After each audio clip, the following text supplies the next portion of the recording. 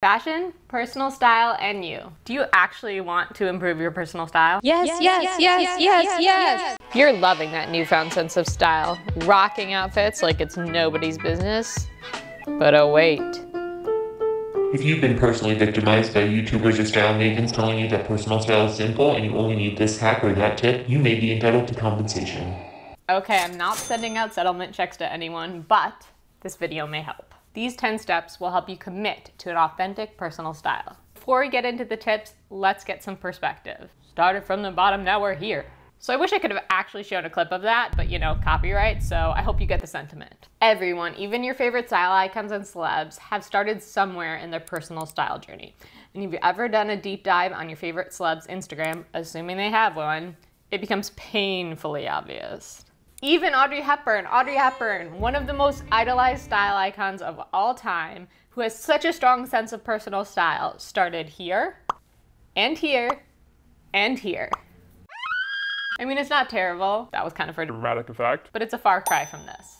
And the best part is you don't need designer clothes, a personal stylist, or a huge wardrobe budget in order to find an authentic personal style. You just need an action plan.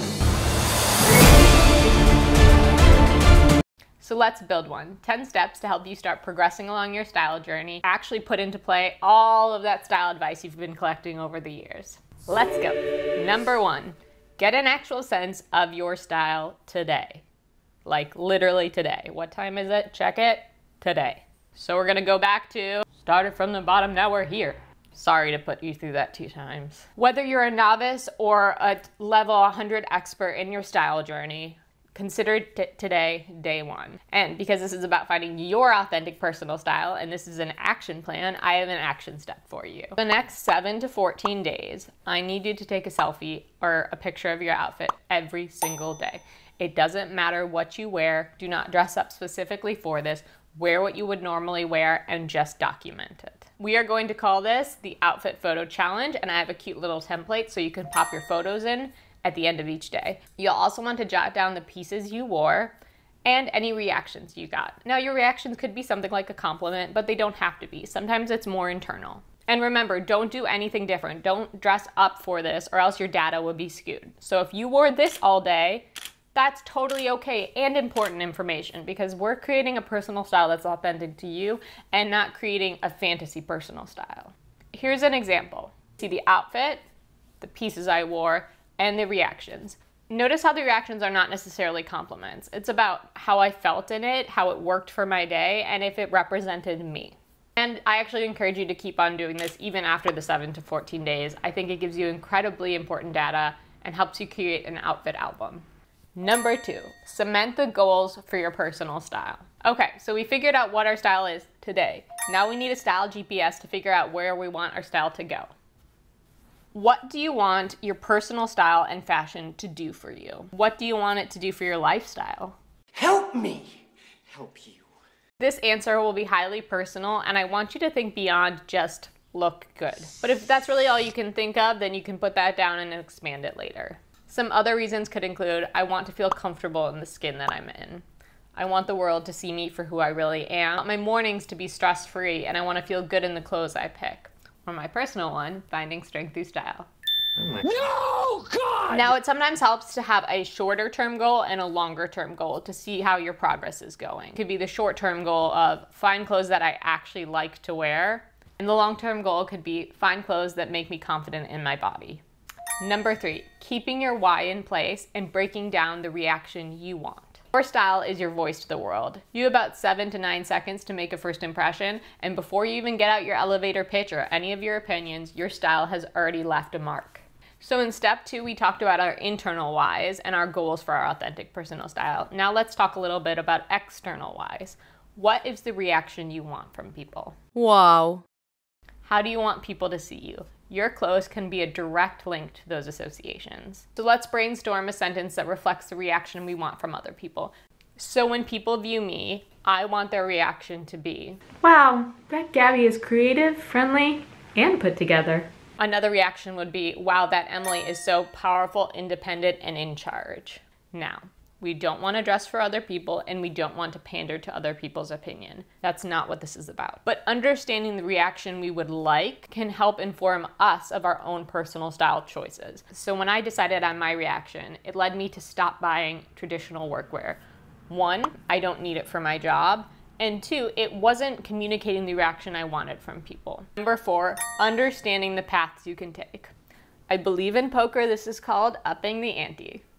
But honestly, I was never invited to poker night, so I could be wrong. All in. So you want to evolve your personal style. You've committed to the outfit photo challenge for 7 days. You've done your personal style maps. And then weeks go by and it just kind of slips away. We will get into specific steps to keep your personal style journey on track in the next step. But let's first use our imaginations and a little help from Tony Robbins. Tony Robbins, that guy's gonna teach me about style? No, we're not going to take style advice from Tony Robbins, but we are going to use one of his systems, the Dickens method. But ultimately, it's a system that's based on the Christmas Carol, and it's about understanding your past, present, and future, and how to break the bias and patterns that aren't serving you anymore. So let's look at what's at stake for your personal style and whether you stick to it or abandon it. Option 1, your style is You don't feel that great in your clothes, but about once a year you really get sucked into trying to improve it. But after years of not sticking with it, you slowly stop putting effort into it. You avoid things that put your body on display or focus on outfits like swimming pools or weddings because they break you out of your style comfort zone. And you're passed over for the promotion because people in the office just don't see you as being put together. Okay, that was like dramatic. Like really dramatic. But I'm trying to make a point, not scare you.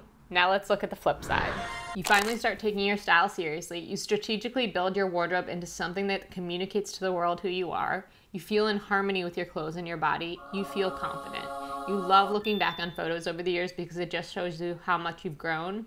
You dress for the job you want and deserve. So put some skin in the game. Start thinking about future you and what they need in their personal style and what you could lose by not committing to it. Number 5, habit stacking. Now it may seem like this video is getting a little less action plan and a little bit more esoteric, but part of an action plan is knowing what's at stake and knowing the steps you need to take and actually implementing them, turning those into habits. We want to form commitment to your personal style and habits around your personal style choices so it doesn't even feel like work. It's not something that you just do when you're going out to dinner with your friends. You also do it when you're wearing loungewear on the couch.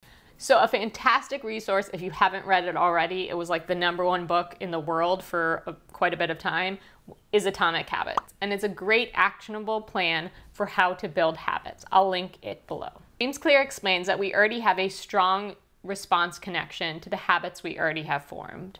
How many of you wake up, brush your teeth, get a cup of coffee? You don't even need to think about it. So if we want to build a new habit, we want to add a step to our old habits. This is called habit stacking, and will help our brains create a connection between the old habits and the new habits. So how are we going to add the concept of habit stacking to our personal style journeys?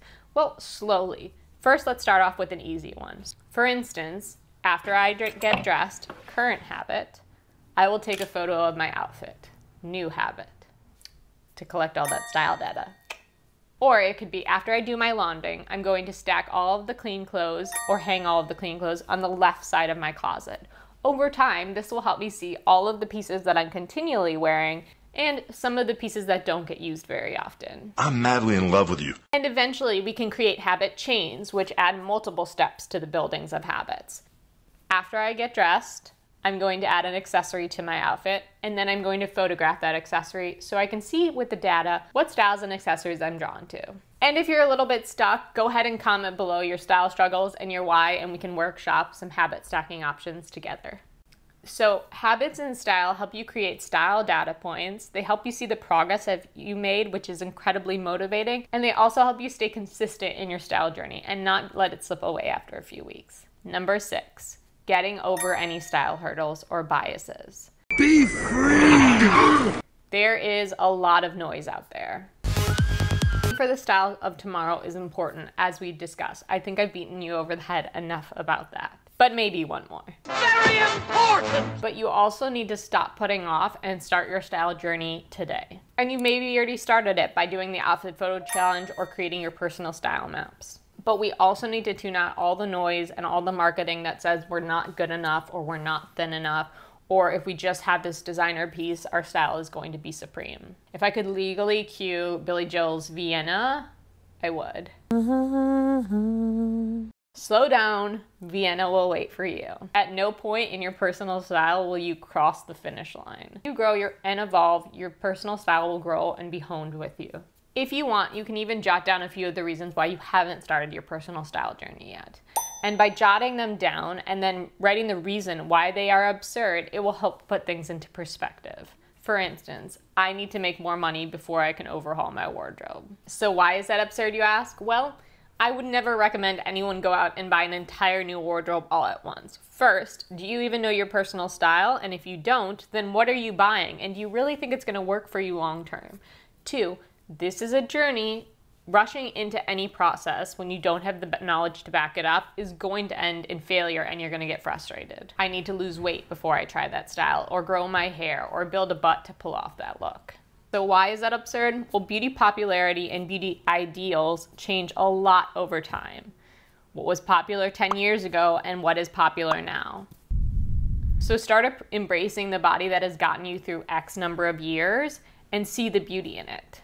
Number 7, referencing your personal style maps. So in this video right here, I talk about personal style maps and the 3 adjectives you'd like to be associated with your personal style. I think it's a great way to visually see your style goal aesthetics, why you're attracted to certain styles, and help you understand what you're communicating to the world. So you have your personal style maps and you have your whys. Now we need to mesh them together and make sure there's a harmony between the two. Meet Jane. Jane recently graduated from college and is looking to be taken seriously in her new job, which is in a creative workplace but still business casual. She is a kibby flamboyant gamine. She is a deep winter and her personal style map looks like this.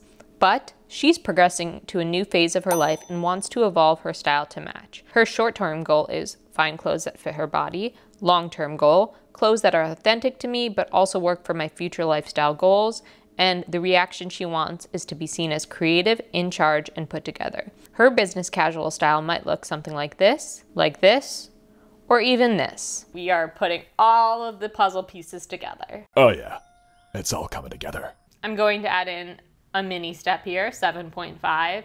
Redo the outfit photo challenge with your personal style maps in mind. And then what we're gonna do is we're gonna compare the 2 sets of photos. So you have your first outfit photo challenge and your repeated outfit photo challenge, and we're going to see if there's any differences. Because with the second set of photos, we have more intention behind them, and we're going to see if there are any changes. They can be subtle or they can be more dramatic. Simple as, oh, when I'm more intentional about my style, I add cool accessories to give me more of a creative vibe. Or it could be, when I look at my personal style map, I realize I want to have a much more romantic personality, so my style completely changes. Number 8, assessing the success on a personal level. So once a month, put in your calendar to check where your personal style is going and how far you've come. So if you have photos of most of your outfits or reactions to your outfits, or even just an album of outfit photo wins, you will have data points to help you see how far you're progressing. You can see where you started on day 1 and where you are today, and look at it as an overview. See the pieces that are connecting through your style journey, what pieces you might have left behind, and where you want to go. So if you like the Kibby system or the Essence system, I used to really like gamine clothing, and I used to wear it fairly regularly. But then when I looked at the outfit photos, I realized that it looks like I'm almost cosplaying as a gamine Essence. Like, those actually don't bring out my best features. A visual reminder of all the progress you've made is the best motivation you can have for sticking to anything, including your personal style journey. Number 9, don't overwhelm yourself with too many style systems all at once. You may love deep diving into Kibby or Essences or seasonal color or any of the other style systems out there, and they can all be incredibly useful tools within your toolbox. However, you need to be able to look at what the system is giving you and evaluate it if it serves your personal style goals. And if you experiment with too many systems all at once, you won't be able to see the data clearly. So go ahead and stack your knowledge. Try one system, evaluate what's working, take what's working, and leave the rest. Then move on to the next step. And your order or your proportion of how much you emphasize a certain system is totally up to you, but experimentation is key to figuring that out. Number 10. The permission slip. Your personal style journey is not going to be flawless, full of outfits that you've always wanted to wear. I'm giving you a permission slip to f**k up. This is your permission slip to try new things, to have outfits that are absolute stinkers, and to wear clothes that society says isn't right, whatever that means. I'm giving you permission to be yourself in your own clothes and not feel judged by it. Honestly, if you're worried that you're going to feel judged or that people are going to have opinions about your newfound confidence in your style, just remember that it's usually done from a place of insecurity and it doesn't reflect anything about you. The audience doesn't dictate the play. The writer-director does. Be the writer-director of your personal style and own it. I hope this video has been super helpful, and I hope you've been able to find some strength through style, but you're also committing to building your personal style into your life permanently. Until next time. Wait a minute. Wait 1 second, my next video is going to be all about combining your Kibbe essence, your personal style match or the vibe of them, your seasonal color, and your lifestyle and your essences. So if you want your parameters to be maybe included in the video, go ahead and drop them below in the comments. Until next time.